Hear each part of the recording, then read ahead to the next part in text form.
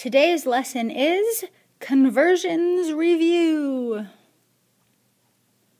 So we're going to do some rainbow math here, and I'm going to put some problems up.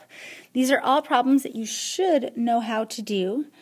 You may use the big little method, you may use mental math, you may use other strategies to convert these.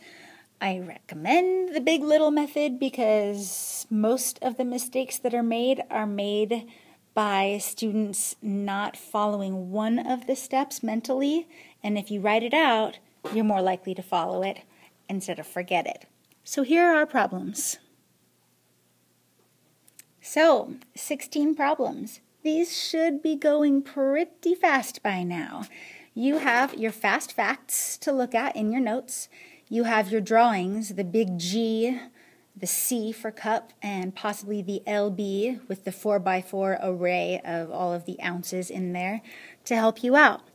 So what you need to do is you need to copy down these problems, give yourself plenty of room to work. Some of them you're going to know right off the top of your head, and that's fine as long as you're really asking yourself, does this make sense? Another thing that you could do if you've got a picture is you can kind of count on the picture, and that's just fine too. And there's always the big little strategy as well that you can use.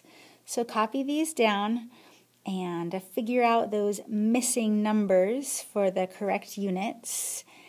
And if you get stuck on something, you can play this video and I will talk through each one. So, time to get cracking. Press pause now. Alright, starting right here with number 1, 11 yards is how many feet? Well, we know that 1 yard contains 3 feet, and yards are bigger than feet, so 11 is going to be little, and our other number for feet is going to be big. So 11 times 3 is 33. For number 2, 4 feet equals how many inches?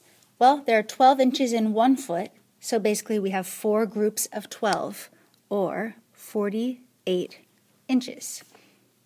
For number 3, 5 tablespoons is equal to how many teaspoons? Well, there are 3 teaspoons in every tablespoon, so we have 5 groups of 3, or 5 times 3 is 15.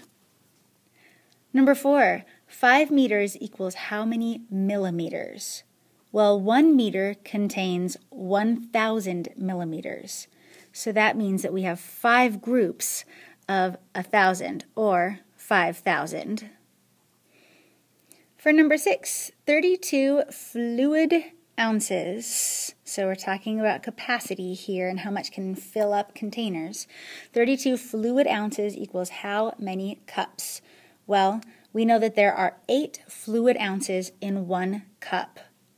So we need to do 32 divided into groups of 8, like pouring them out 8 ounces at a time to fill up those cups.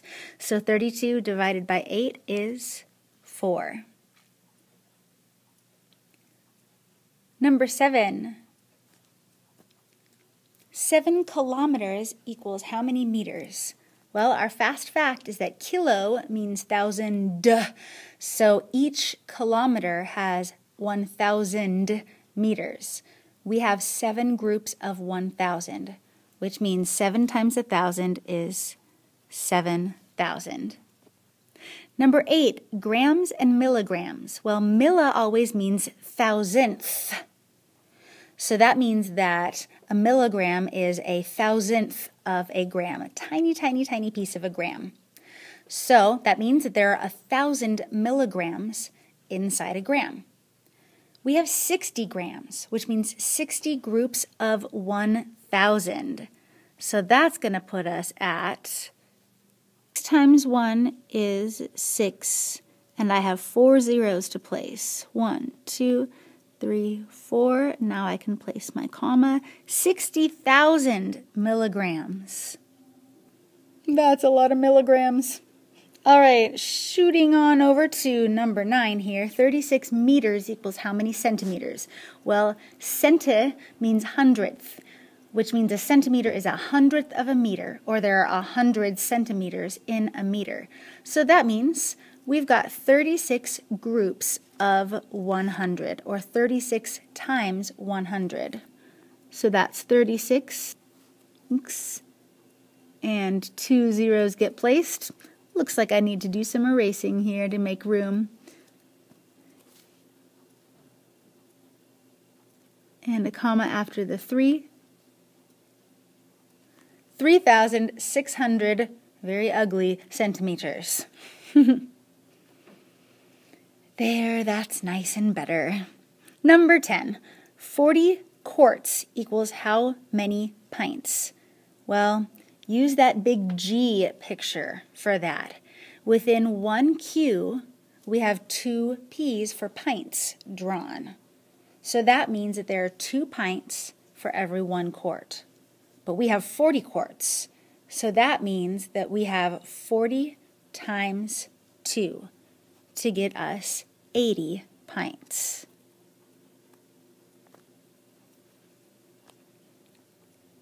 Moving on to number 11. 32 cups equals how many gallons? Well, for this one, use that picture. Figure out your fast fact. How many cups are in a gallon?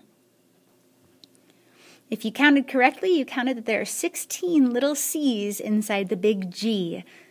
That's right, 16 cups in 1 gallon. We have 32 cups, so we need 32 divided by 16, and we get 2 gallons. Number 12. 7 liters is equal to how many milliliters? Milli means thousandth. So that means that for every 1 liter, there are 1,000 milliliters. But we have 7 liters. We have 7 groups of 1,000. So we have 7,000 milliliters. Number 13, 80 ounces equals how many pounds? Okay, so if we're doing ounces and pounds, that means this is not fluid ounces like we had in number 6 with cups. This is the ounces that we measure weight in. Our fast fact is that there are 16 ounces in 1 pound. So we need to divide our 80 ounces into groups of 16 to find out how many full groups of 16 we can make, or how many pounds we can make. So 80 divided by 16 would be 5.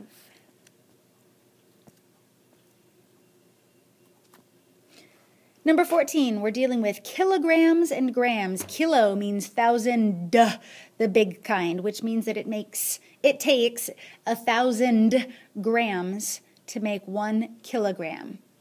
But we have 80 of them. So we need to do 80 groups of 1,000. So 8 times 1 is 8, and I've got 1, 2, 3, 4 zeros to place, and a comma to place as well. 80,000 grams would be in 80 kilograms.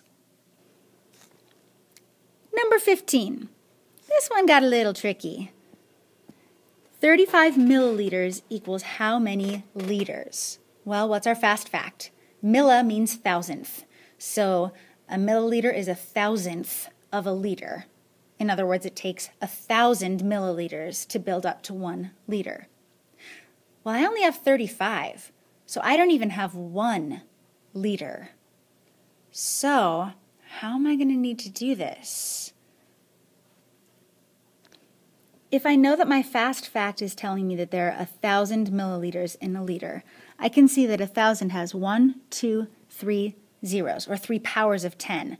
So I know that there's also that hidden decimal there that we don't really need. I could move it 1, 2, 3 places to the right and get 35,000 liters. Or I could move it 1, 2, 3 places to the left and get 0.035, or 35 thousandths of a liter. Which is going to make more sense? Well, we need to picture it. 35 milliliters.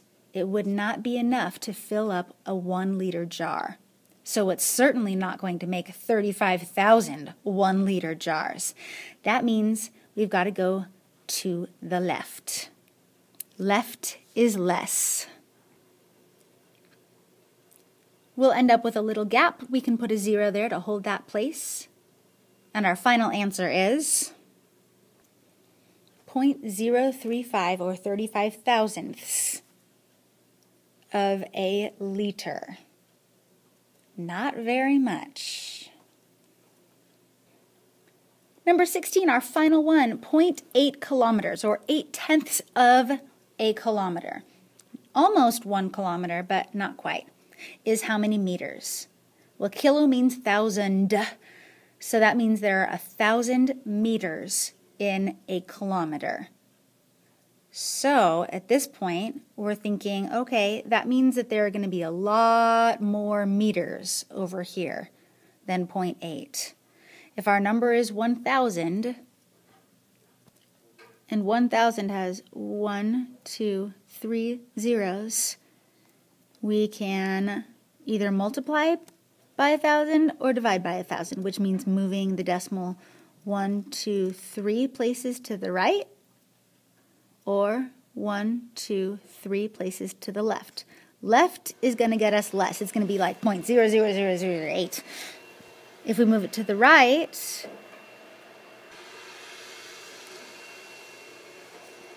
one, 2, 3.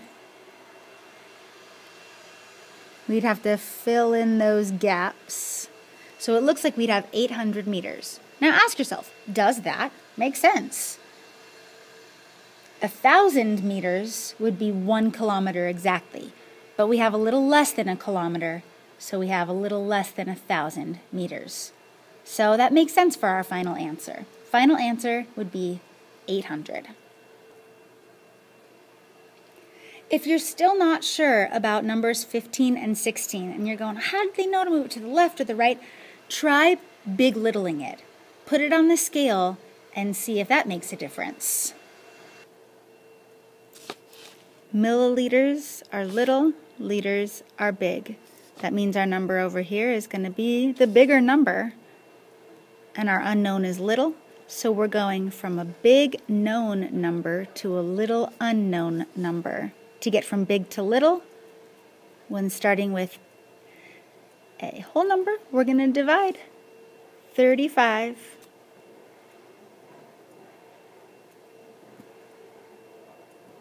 divided by 1,000, which means moving the decimal 3 places to the left. 1, 2, 3.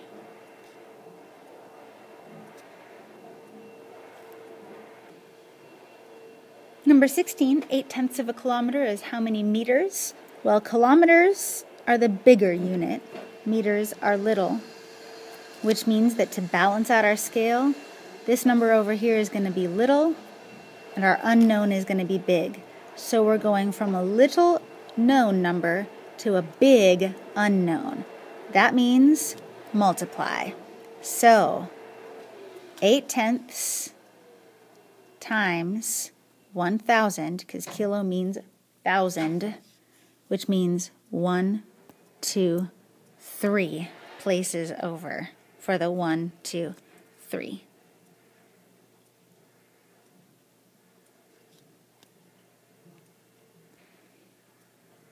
So 800 meters.